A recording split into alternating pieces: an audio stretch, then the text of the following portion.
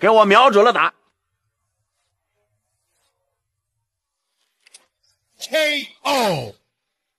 泰国百胜拳王在比赛的过程当中疯狂吐舌头，蔑视中国小伙，结果下一秒惨被乱拳打断舌头，当场猝死擂台。泰国百胜拳王兴当，他是号称全泰国有史以来最硬的男人，有着超过300场以上的作战经验，来华6年豪取18连胜，未尝一败。好，我们看一下眼前的这个家伙，我长得很黑啊，好像是个非洲人。没有错，他就是泰国最硬拳王兴当。那么赛前对方的兴当也是表示说啊，金钟罩铁布衫在他的面前都是小儿科。他更是狂言说自己呢可以说是菜刀砍不破，子弹打不穿。好，确实够狂。这场比赛迎战他的对手就是来自于中国的拳坛小将胡正，34战26胜，其中包括18场 KO， 是中国新生代当中 KO 率最高的小伙子，被称为 KO 男神。好，随着5星红旗飘扬而起，有请我们的中方选手胡正闪耀登场。那么面对一个来中国6年未尝一败的顶级百胜拳王，今天我们的中国小伙胡正呢是主动请缨来迎战对手啊，他是一个拳法高手，而且赛前胡正也是表示啊，你能挡住子弹，但不好意思啊，我的拳头那是大炮。好，还是非常的有血性啊，这个发言也是很霸气。好，各位现在观众朋友们，这场比赛是为您带来一场非常精彩的中泰大战，同时这场比赛也是一场为其他中国选手复仇的一场复仇大战。好，比赛开始，来看一下红方选手，我们的中国小将胡正。今天他也是代表我们中国啊，迎战这个泰国的百胜拳王兴当。那么对手的话是号称比波球还猛，比罗唐还硬的这么一个狠角色。包括在赛前，对方的兴当也是扬言说自己呢是整个亚洲、整个世界啊、整个宇宙最硬的男人，还称我们中国选手在他的面前都是软骨头，都是病秧子，不堪一击。好，我们可以看胡正一上来打得很凶啊，正是因为对方啊太狂了，所以说打得比较凶。好，让我们废话少说。好，高扫踢，近身顶膝。你看这个兴当还是老练。冲膝。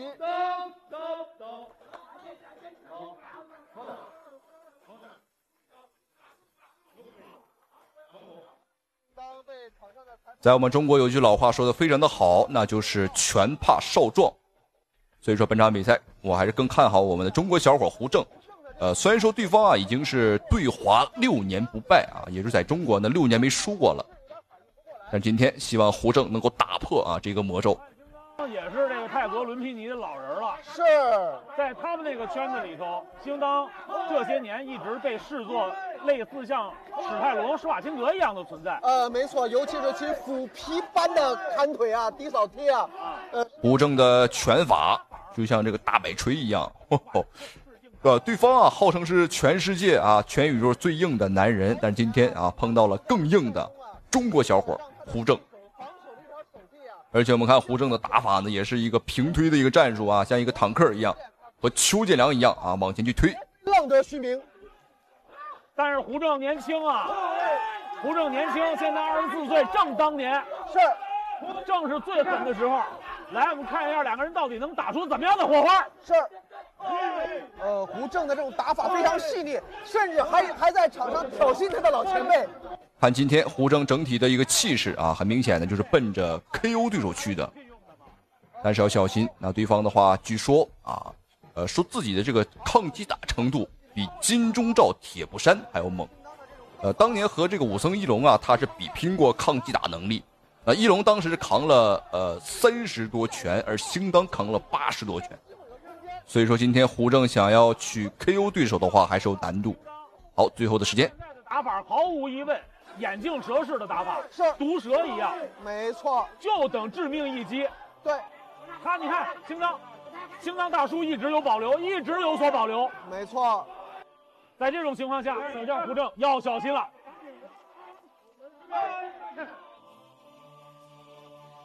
好，继续连。而且我们看胡正呢，几乎是不做防守，把所有的这个体能啊和注意力，放到了这个进攻上。好，观众朋友们，比赛第一回合已经结束，打得非常的过瘾。没有想到在这个时候啊，能看到一个20岁的出头的小将能打出这么凶狠的比赛。这场比赛我可以说，就算对方啊他是坦克啊，他是铜皮铁骨，那么在这个胡正的重拳之下，他也未必能挺得过去。更何况对方已经38岁了啊。好，接着来看一下双方比赛第2回合的精彩对局，观众朋友们千万不要错过。他每一回合之前都跪吗？3败9扣了。是的，这是这个泰国的选手的一种礼仪。好，观众朋友们，比赛来到了第3回合，让我们一起来看一下双方这一回合的精彩表现。好，我们看这个清当又一次被胡正压制到笼边，他也没有什么太多的一个办法，因为这个胡正的拳啊像机关枪一样。那么清当现在心里想的可能是说，老子扛打，但是老子扛的是子弹，而你这个胡正啊，你小子今天是大炮啊，你是这个加特林机关枪。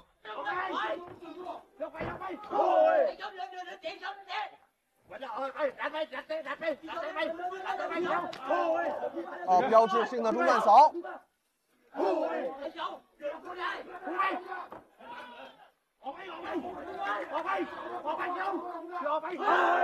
我们俩人这个互相对攻，这会儿很有效啊，是都不同程度给对方造成了一些伤害，甚至是困扰。没错，而且两个人你看啊，拳脚相加，打的对方那个火候。实际上像胡正这种打法，对于体能上的消耗呢是非常非常大。但是今天胡正，我不在乎啊，而且他还年轻，所以说这个正值当年，所以说这个体能啊是根本用不完的。好，你看还在打，你完全看不到他的这个，哇，还示意对手啊，随便踢。哎呦，对方啊，兴邦也刚刚也是频繁吐舌头挑衅我们，当然这也是一种蔑视。看一下对方的吐舌头能不能激起胡正的这个战斗的欲望。而言，真的是读万卷书不如行万里路。没错，平时再多的，无论是训练技巧还是理论知识，都不如上擂台来一场实战。是，而且是跟经验这么丰富老道的兴当大叔对决，是一种享受，是一种释放，也是一种学习。不过有一说一啊，不愧是兴当。吃到这么多重拳，到现在。好，我们看胡正再一次把兴当这个追着打，要小心，我们要小心啊！这不是跨栏比赛啊，这不是跑步，这是打拳。胡正险些飞出去。好，继续追击。可以说很久没有看到像胡正这个体能啊这么充沛的选手了。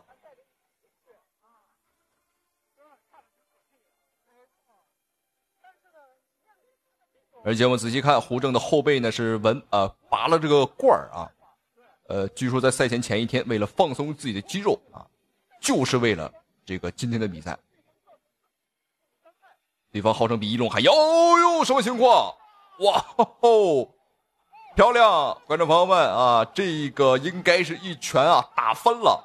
我们看对方已经是在擂台上休克了。我的天哪，这场比赛真的是没有想到，胡正这最后的一拳啊，成了这个压死对方的稻草。那么这个比赛实际上马上就要结束了，但是没有想到啊，这突然的雷霆一击。我们来看一下。那么胡正今天这个小伙子，他的体能啊和拳法真的是震惊了我们，没有想到我们中国年轻一代还有这么厉害的选手。因为这个兴当啊，他之前击败过谁？我可以给大家说一下啊。